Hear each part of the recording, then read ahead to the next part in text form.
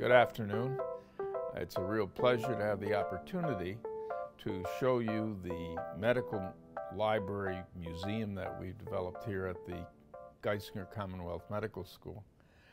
We did it after studying for over 100 years worth of literature with the history of the area, and everyone felt that it's important to link with the past. And Luzerne County had one of the earliest displays in the United States on medical artifacts, and they put their exhibit away when they lost their building about 20 years ago, and were kind enough to send us up a significant part of that display, and that sort of formed the nidus of the artifacts you will see.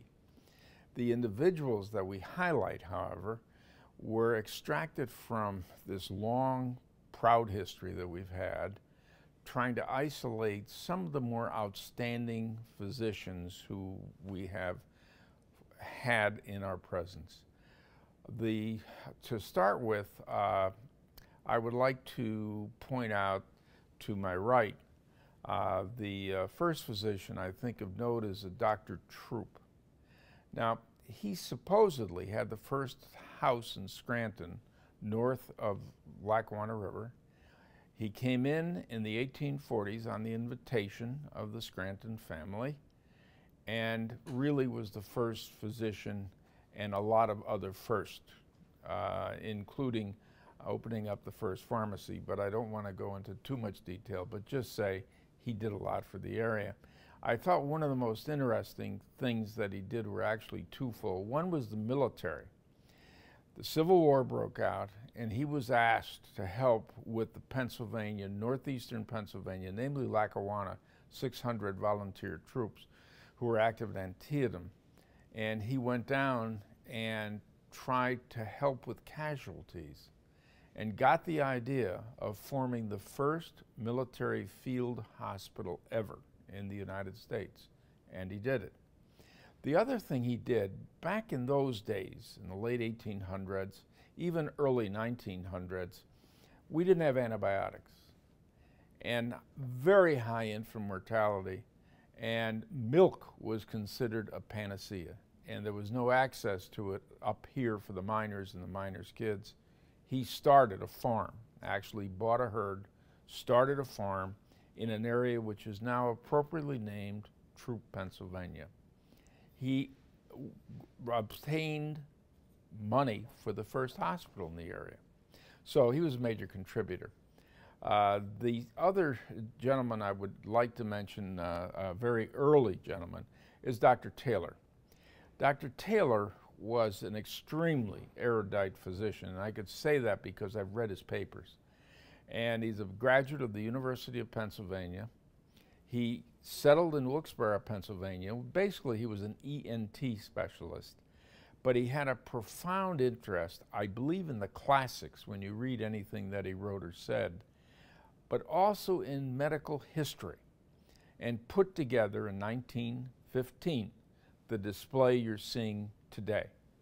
And in that display, he collected a lot of major artifacts, I think. For instance, there's a saw that was used on the battlefield, Civil War.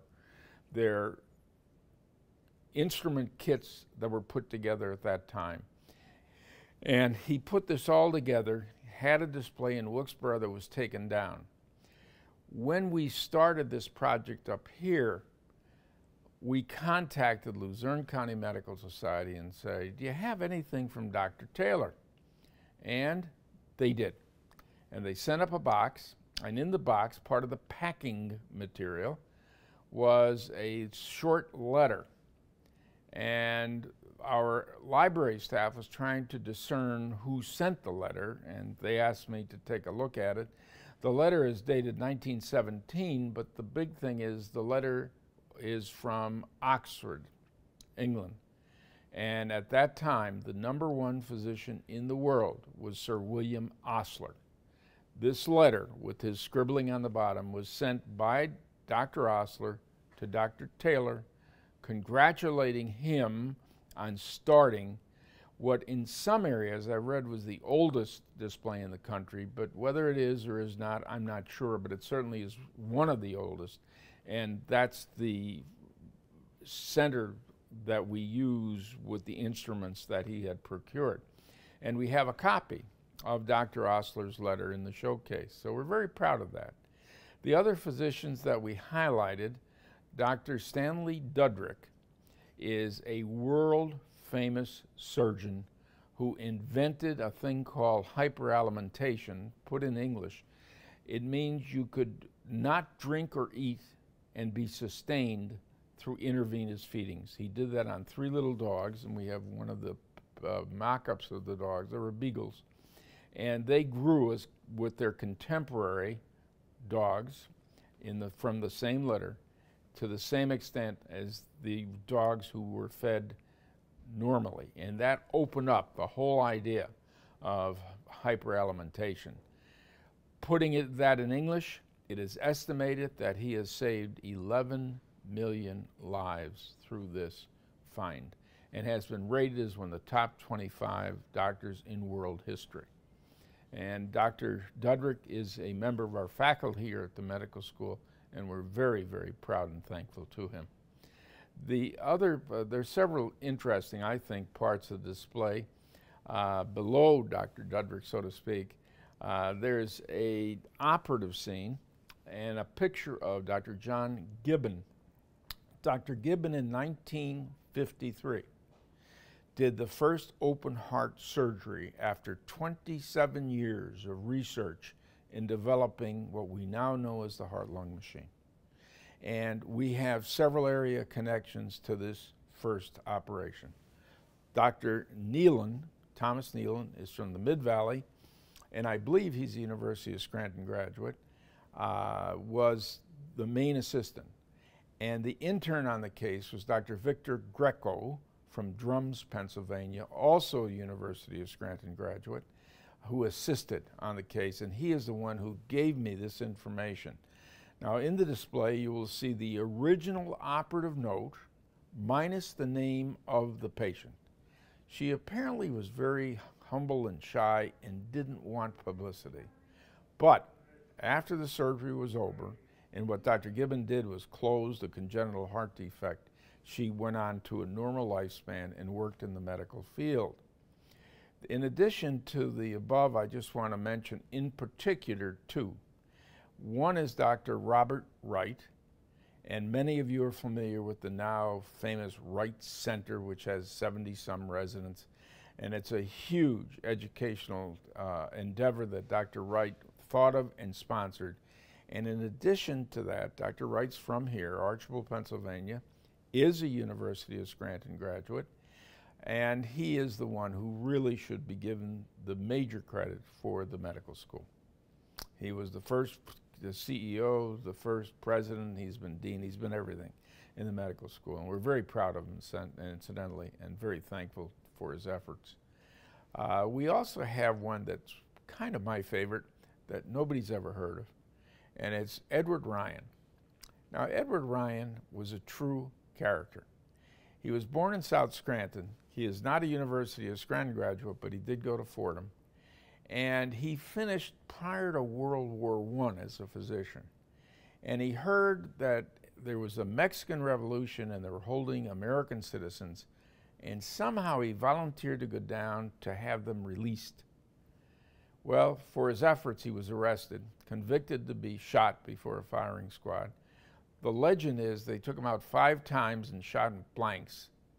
And President Wilson heard about it, intervened, and sprung our man, who then decided, when Sarajevo happened with Archduke Ferdinand, when he was assassinated in Sarajevo, he immediately went over and joined the army over there to organize their medical corps. He did so many things, I'm not going to, I can't possibly fit them in, but just a fascinating, fascinating guy. I think you would say it was a contemporary of Walter Reed, whom everybody has heard of, and I think the reason we haven't heard much about him was he died in his mid-30s. He was over in Tehran. They had an epidemic of typhus, I believe, and he came down with malaria and died at a young age before he wrote his book. I would just like to mention one special part of the display for the University of Scranton, but what we have is Dr. Terrence Sweeney, who is full professor and chair of biology at the university, has done what I think is a brilliant thing. Being a cardiologist myself, I appreciate it more, but he has developed a model of the entire human circulatory system. And it's over at the university, and he works with a physician, PhD, that we have, Dr. David Averill, and we're using it periodically as part of the teaching model that we have here at our school, in addition to what's done at the University of Scranton. But it's just such a unique thing that he did, and was gracious enough to provide material for us to use here. And we're thankful for that too. In fact, we're thankful to a lot of people. The final thing I would say is when we started this project, the thing that amazed me was the cooperation of everybody. Almost everybody had an uncle or a grandfather who was a doctor who had stuff in their attic, and we literally had a deluge of very, very, very interesting artifacts. We cannot possibly display them all, but we have, I think, selected out some of the key ones, and you're invited to come to the display at any time. Thank you.